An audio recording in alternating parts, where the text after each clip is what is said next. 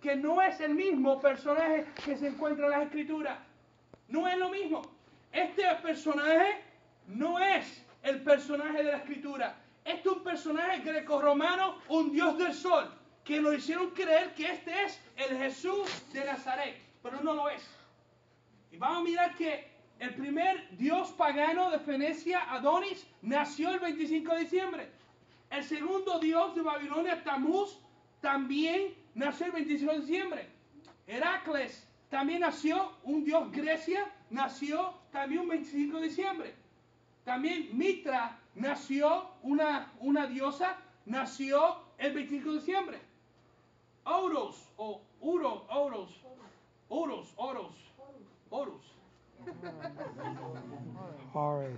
salió como un tipo de película, ¿no? Es de Egipto, un dios pagano, que los egipcios también le daban, que él nació el 25 de diciembre.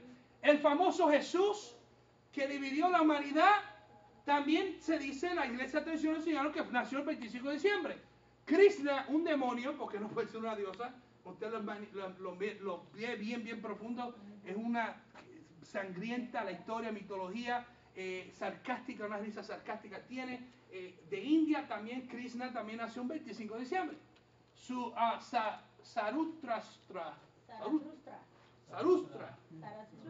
Zaratustra de Persia también nació un 25 de diciembre. Buda también nació un 25 de diciembre.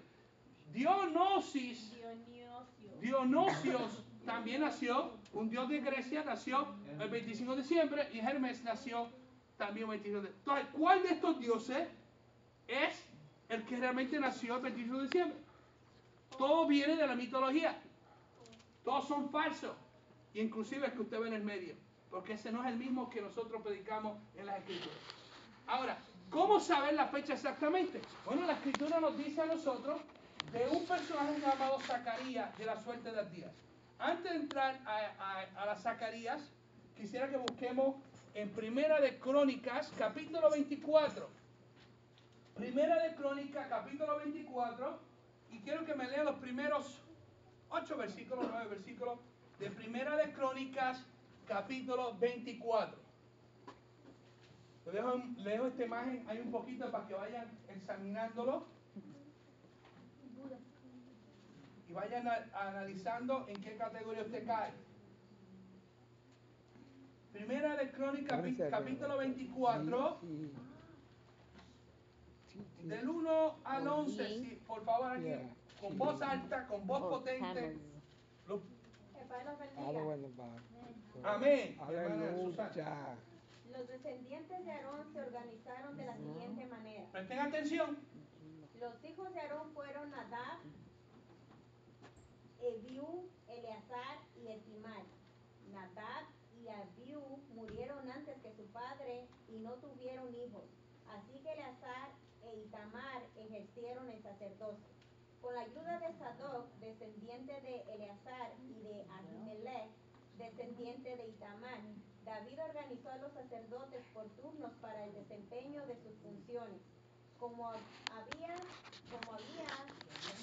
más jefes entre los descendientes de Eleazar que entre los de Itamar, los organizaron así. 16 jefes de las familias patriarcales de los descendientes de Eleazar y 8 jefes de los descendientes de Itamar. La distribución se hizo por sorteo, pues tanto los descendientes de Eleazar como los de Itamar tenían oficiales del santuario y oficiales de Yahweh.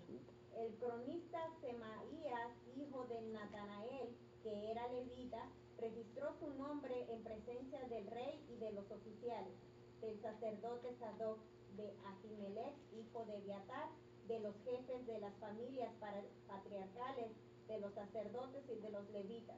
La suerte se echó 2 veces por la familia de Eleazar y 1 vez por la familia de Itamar. La primera suerte le tocó a Joyarib, la segunda a Jedaía, la tercera a Harim, la cuarta a Seorim, la quinta a Malquías, la sexta a Mijamim. ¿Hasta ahí está la 9? Hasta la 11, mi hermana. La séptima a Cos, la octava a Abías, la novena a Yeshua, la 10ª a Secanías. Ok, so vemos nosotros un repaso rápidamente. El rey David, junto con los sacerdotes, toma una decisión de arreglar o organizar la adoración del templo. ¿Cuál es la fecha de nacimiento de Yahshua? Lo veremos, será el 25 de diciembre. Yahweh nos llama a celebrar el nacimiento de su hijo. Una pregunta. Ok, aquí lo que están mirando es un calendario, calendario solar y lunar junto, y que se conoce como el calendario hebreo. Está el calendario hebreo, y abajo está el calendario greco-romano, o ¿cómo se llama? El calendario nosotros, gregoriano. El calendario gregoriano es este. El primer año empieza en enero. Los hebreos en la Biblia, Abí es el primer año, pero los judíos hoy día usan el mes de Tisri para celebrar ellos el año nuevo. Pero bíblicamente el mes es de Abí, es el primer año que Yahweh pronunció, estado de madurez. Ahora, lo que David hizo fue, mis hermanos, era que cada mes había que tener 2 sacerdotes para adoración. Habían de la descendencia de Eliezer, había 16 sacerdotes, familias sacerdotales que le tocaban a ellos, y de Itamar le tocaron 8 porque había más mujeres aparentemente en la descendencia de Itamar. Entonces eran 8 y 16, 24. 24 sacerdotes para que cada sacerdote sirviera el santuario 2 veces al mes. Son un año, ¿cuántas veces un sacerdote podía ministrar en el templo de Yahweh? Una sola vez. 2 veces, un sacerdote una sola vez al mes, una sola vez al año. Eso nadie se lo perdía. Eso era importante, era crucial. Entonces la escritura nos dice a nosotros, en el libro de Lucas, que Lucas registra que el Zacarías le tocó la suerte de quién. ¿Qué suerte era? La de Zacarías, el Nuevo Testamento. Rápido, mis hermanos. La suerte de Abdías. Lucas hace muchas referencias y nos dice a nosotros, muy importante, estas palabras, porque si no, sin Lucas no podemos nosotros saber la fecha exactamente del nacimiento de Yahshua. No es el 25 de diciembre, no se me sorprenda, que esa fecha, 25 de diciembre, es pagano. Lucas capítulo 1, versículo 5. Hubo en los días de Herodes, rey de Judá, cierto sacerdote de nombre Zacarías, de la clase de Abdías, y su mujer era de la hija de Aarón, y su nombre era Elizabeth.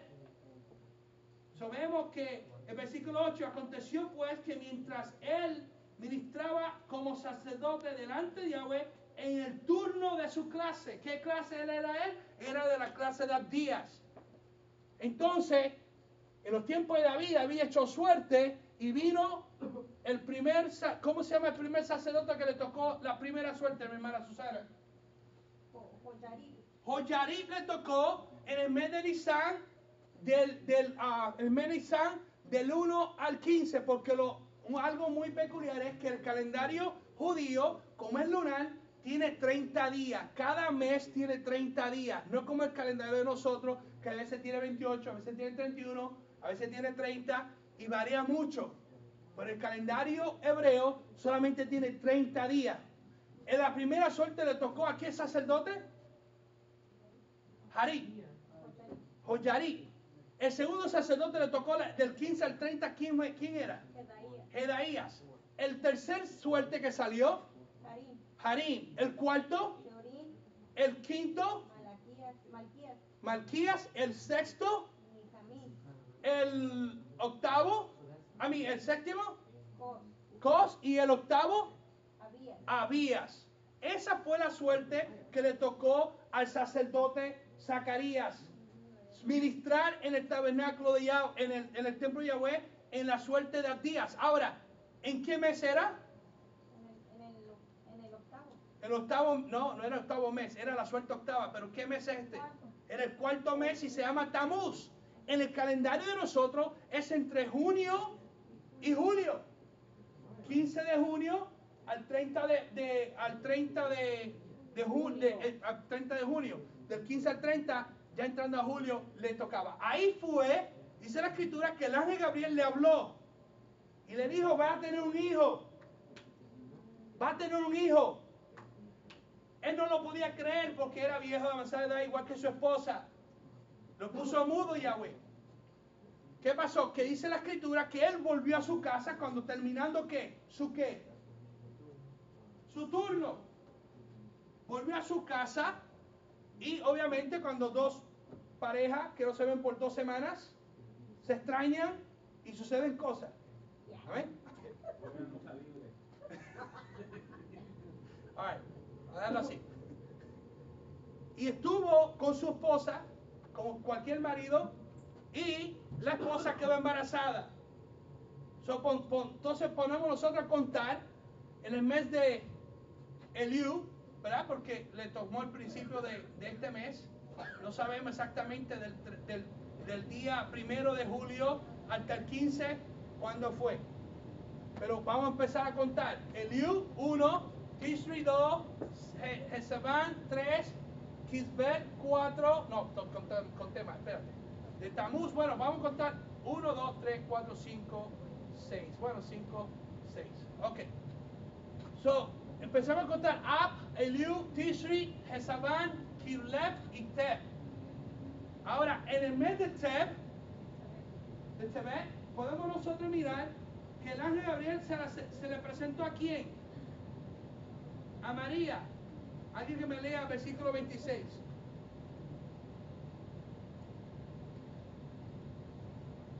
Primero Lucas, versículo 26. No, el versículo...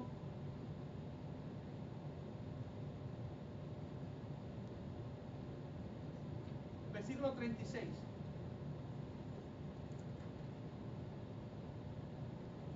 Versículo 36.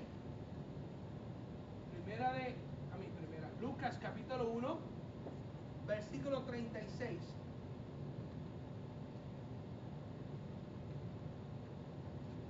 ¿Aquí lo tiene? Ajá. La comida quedó pesadita. También tu parienta Elizabeth va a tener un hijo en su vejez. De hecho, la que decían que era estéril ya está en el 6º mes de embarazo. Ok, hasta ahí. So, si el sacerdote Zacarías se encontraba del 15 de junio al 1 de julio, se encontraba en el templo, luego llegaba a su casa, si contamos 6 meses, de donde estaba Zacarías, y el ángel le dice que tenía 6 meses de embarazo de Elizabeth, so contamos 1, 2, 3, 4, 5, 6. Para ese tiempo fue que Miriam recibió la noticia del ángel Gabriel que iba a quedar embarazada. ¿Cómo sabemos eso? Por su parentela Elizabeth. Por Elizabeth y por Zacarías sabemos nosotros dónde se encontraba Zacarías, en qué mes se encontraba Zacarías, qué estaba haciendo Zacarías, y vemos que 6 meses después encontramos nosotros la conversación que el ángel tuvo con Elizabeth. ¿Entendieron hasta ahí? Ninguna confusión. ¿Confusion? Ok. ¿Qué fue que se complicó? Vamos muy rápido. Ok. Todos nosotros estamos de acuerdo que para tener un hijo, ¿cuántos meses se tarda? 9 meses. Hoy día, hay personas que pueden tener hijos a los 6 meses, a los 7, a los 8 y a los 9. En los tiempos de antes no, la ciencia no estaba multiplicada como está multiplicado hoy día. Un niño que nacía a los 6 meses moría, nacía a los 7 meses moría, a los 8 no vivía, era a los 9 meses, era el ciclo normal de un ser humano. Ahora, lo que estamos mirando ahora es que usted no mire el calendario gregoriano, mire el calendario hebreo. Cada sacerdote, David dijo que tiene que haber 2 sacerdotes que tienen que ministrar en el templo constantemente. Todo el año, 24 sacerdotes para todo el año, 2 sacerdotes por cada mes. Dice la escritura que como ellos supieron quién sacerdote, el turno de cada sacerdote fue echando suerte. Y la escritura dice en 1 Crónicas capítulo 24, perdón mi hermano, acá no está en vibración. Capítulo 24 nos dice a nosotros que echaron suerte y que hubo la primera suerte. Susana, ¿a quién le tocó?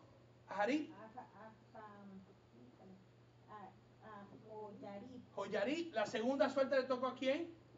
La segunda fue a Jedaías. El tercero. Karim. Cuarto. Seorí. Quinto. Malquías. Sexto. Mijamín. Séptimo. Cos. Y el octavo. Abías. Abías. La escritura dice que Zacarías era de la parentela, de la descendencia de Abías. Era levita, la suerte de Abías le tocó. Y estaba ministrando en el templo, siendo el incienso. Eso le tocó. Vio la visión con Yahweh, con el ángel se le apareció, le habló, le dijo, va a tener un hijo llamado Yohanan, Juan. ¿Verdad? En este tiempo fue, siguiendo el orden de la suerte y siguiendo los meses del mes hebreo, sabemos el mes exacto cuando fue que habló el ángel a Zacarías. No sabemos la fecha exacta, fue entre el 15 al 1 de julio, en el calendario de nosotros. Recuerda que junio, julio, el mes de hebreo está a mitad del mes de nosotros, no está al par, está fuera de sincronizado por lo que las razones que les acabé de explicar anteriormente de los 30 días, 31, 28 que tienen ellos y fluctúa mucho. Y el calendario es lunar, el calendario del sol es de 365 días y el calendario lunar me imagino que es de 360 días si no me equivoco. ¿Estamos bien? Ok, so miramos mis hermanos entonces que obviamente Zacarías estaba ministrando en el templo, no podía estar en su casa hasta que llegó en su casa de julio al 15, precisamente este tiempo estuvo en la casa con su mujer, quedó embarazada. Elizabeth, normalmente como una persona, cuando dos hombres y una mujer están en una generación. So contamos 6 meses, 1, 2, 3, 4, 5, 6. 6 meses aquí, sale el mes de Tabet. Dice el ángel en el capítulo 36,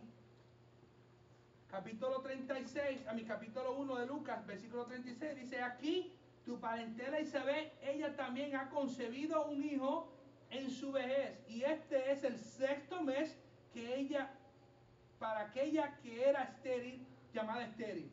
O sea, que el ángel le dice a Miriam que Elizabeth tenía 6 meses de embarazo, cuando que Miriam tenía su primer mes de embarazo.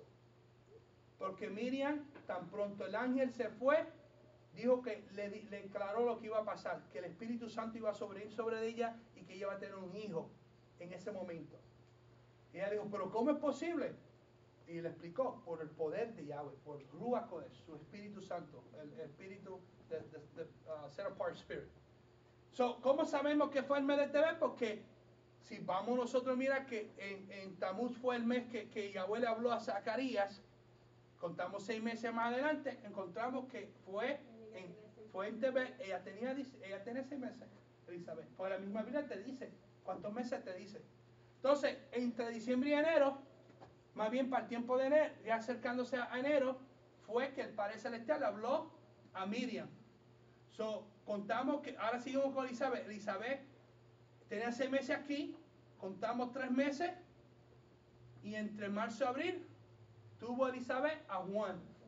Ahora, Miriam tuvo a Yahshua a los 9 meses, ¿verdad que sí? So, contamos 1, 2, 3, 4, 5, 6, 7, 8, 9 meses. 9 meses sale entre que septiembre y octubre, pero recuérdense que a la mitad de Tishri, so de esta mitad para acá, es que el ángel, es que Zacarías, más o menos el ángel le habló a Miriam para este de enero para acá. So vemos nosotros que para un mes de octubre, del 1 al 15, nació nuestro Salvador.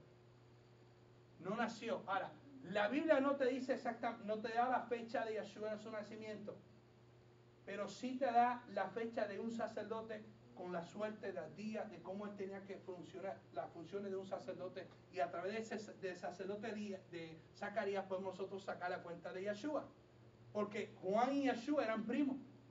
Y la escritura dice que ellos eran que Juan era mayor, 6 meses mayor que Yahshua. Si nosotros miramos el mes, que en qué fue que el ángel habló a su papá, contamos el mes que le habló a Miriam, sacamos a reducir la fecha del nacimiento de Yahshua. ¿Alguna pregunta? What's the question?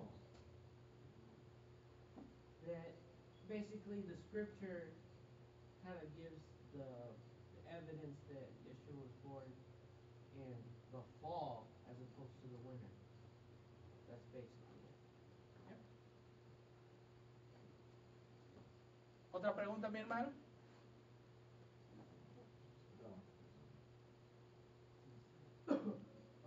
¿De dónde sacan el 25 de diciembre los paganos? De esto. La Iglesia Católica se inventó fecha, mis hermanos, cuando el poder católico y los poderes lo que hacían era para agarrar una cierta cultura, lo invadían, para que los ciudadanos estuviesen contentos, adoptaban una de sus religiones y la incorporaba ellos con la religión de ellos. Cuando Constantino unió la Iglesia con el paganismo, ya por eso es que hay usted va a notar, mis hermanos, que cuando usted ve la escritura en los libros de los Hechos, y cuando tú ves en los años 325 adelante, ¿dónde salieron los sacerdotes?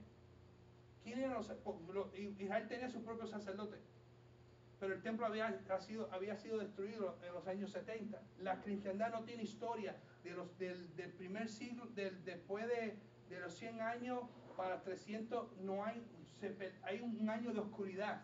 Es lo mismo cuando tú estudias lo que es teología o estudias las escrituras.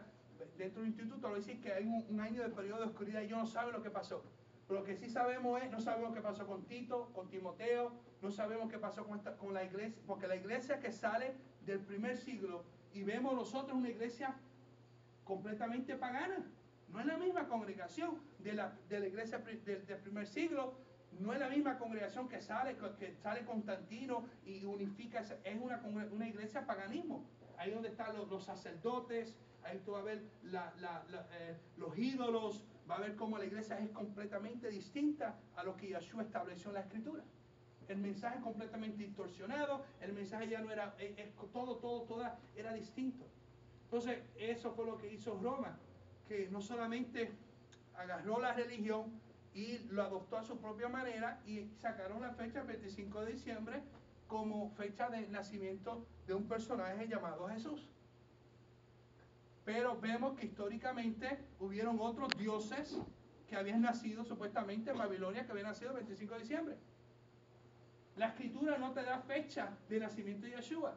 Inclusive para buscar tú, es más o menos el tiempo que nació Yahshua, tú tienes que conocer la cultura hebrea, tienes que conocer los sacerdotes, en qué forma ellos estaban adorando, para tú saber más o menos qué fecha, pero la Biblia no te da fecha. Inclusive la Biblia no te dice que tú tienes que que usted tiene que celebrar el nacimiento de Yahshua.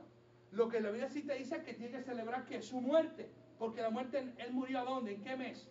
En el mes de Pesha, el mes de sacrificio, Pesha. Y es una de las fiestas que Yahweh había instituido ya desde antes. Más o menos lo que tenías ahí de todos los dioses. Entonces, ese Jesús sí nació el 25, pero no es el mismo que nosotros adoramos, ¿verdad? Nació en la imaginación del mundo católico. Okay. Es mito. Todo esto son mitologías. Sí. Estos todos son falsos. Esto no es nada. El Yahshua no es nada parecido a lo que usted ve ahí. Pero cuando quieren decir, me refiero que nació Jesús ese día. Ellos sí están correctos, pero no tan correctos como que... No con el que dice la escritura. No es Yahshua que está en la dice escritura. la escritura. ¿Seguro que no? Sí, ok. Recuérdense que la escritura dice que Yahshua nació, que el 8º día fue circuncidado, ¿verdad? Pasando el tiempo de la purificación fue presentado en el templo. ¿Tú crees que no hay registro de eso? ¿Tú crees que no hay una sinagoga que tenga registro? ¿Cuándo fue que nació Yahshua? Lo tienen, pero no le conviene. Históricamente se perdió esos papeles, porque no cabe con la enseñanza que el catolicismo enseñó a la humanidad completa, especialmente a las Américas. Recuerden que nosotros fuimos impactados por el catolicismo aquí, porque los católicos, ellos trajeron la religión acá, a este lado del mundo, y nos impactó con sus mentiras. Cuando usted va a la escritura, se va para el otro mundo, el viejo mundo, especialmente el oriente, se da cuenta que la enseñanza que tiene el occidente es una enseñanza malísima y errónea completamente. Porque la escritura no te dice fecha de nacimiento de Yahshua. Otro muy importante que tienen que entender, que Israel ahora mismo está frío, hay hielo, nieve, hay nieve, ¿sabes? Hay nieve, es un desierto, pero cae nieve también. Entonces, si Israel viviera, sabe que estamos en el equator, above the equator, tenemos nosotros verano, primavera, verano, otoño, invierno. Cuando usted en el equator para abajo está flip, se es al revés. Cuando aquí está invierno, ya está verano. En el caso de Israel, Israel está en el mismo tiempo, lo que nos separa a nosotros de Israel son 8 a 12 horas de diferencia. Pero viene siendo lo mismo. Entonces, ¿cómo los pastores van a estar dándole pastos a las ovejas cuando no hay pasto y cuando la hierba está fría, está helada? ¿Tú me entiendes? No tiene ese sentido. No lo tiene. Pero si era nosotros que el 25 de diciembre fue que nació. Pero dígale a ellos, búscame en la escritura dónde fue que el 25 de diciembre es el nacimiento de Yahshua. No hay ninguno texto. Te dice que nació en un pesebre. Resulta ser que un pesebre diciendo que un sukkot, un Sukkot, una cabaña. Imagínese una cabaña dando a luz en un pesebre. Ay, Dios mío. Esos tiempos de antes, los abuelos de nosotros nos contaban muchas historias, cómo parían. Todavía en parte en Puerto Rico tú consigues personas que no van al hospital. Además, hoy día en este país hay gente que no quiere ir al hospital, quieren nacer, que los hijos nazcan en las casas. Y eso para ellos es orgánico, volver a los principios. Pero yo me refiero a que si Yahshua hubiese nacido, es un tiempo demasiado frío que nadie puede dar a luz por esas temperaturas, porque When it goes, it goes. You could. You can't say you don't. You could. ¿Cuándo fue que tú tuviste niño en octubre? Abigail lo tuviste it doesn't matter. The temperature doesn't matter. Why you have to, you have to. Pero me refiero que uno como madre no se va a ir a meter a un sitio donde sabe que es inapropiado y inhabitable para uno tener un baby. ¿Qué te hace pensar que era inhabitable? Es porque nosotros nos enseñaron que la Sukkot que era un pesebrito y nos enseñaron, eso no era así tampoco. Cuando nosotros celebramos Sukkot, es una cabaña. Israel vivió en cabaña, eso no es nada nuevo, vivir en cabaña. Eso era muy normal, era muy común. Tenían pelo de cabra, eso era como una... ¿Tú viste los indios, como indios americanos vivían en cabañita también, tipo forma de cabaña? Eso no tiene que ver nada, pues se mantenían calientes. No, bueno, usted está yendo los años 60.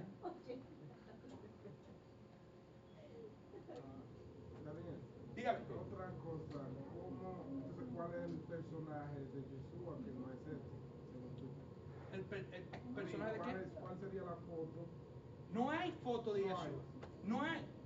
No existió foto de Yahshua. Nadie ha visto a Yahshua. Los que vieron a Yahshua murieron y nadie lo pintó. Nadie lo pintó, nadie pintó. Este no es Yahshua. Yahshua no era no era blanco.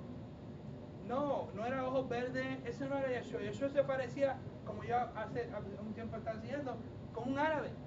Nació en Israel.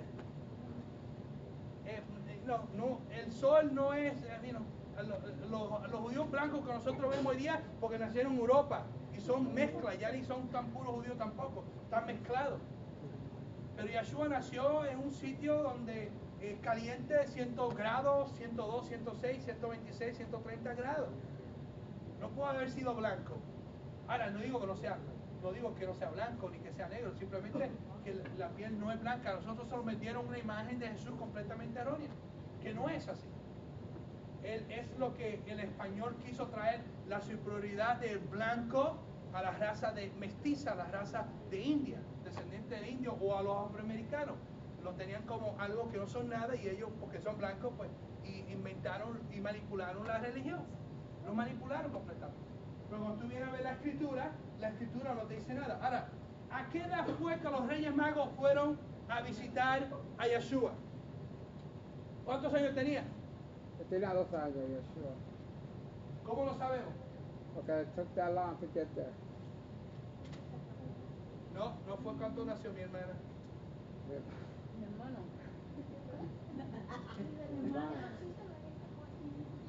He was 2 years old when he was there when they got there. El texto, mi hermano, búsqueme. Aquí usted tiene que traer Biblia. Dios tiene Biblia, usted no puede decir nada. Aquí yo tengo mucho país, tengo más Biblia, a María.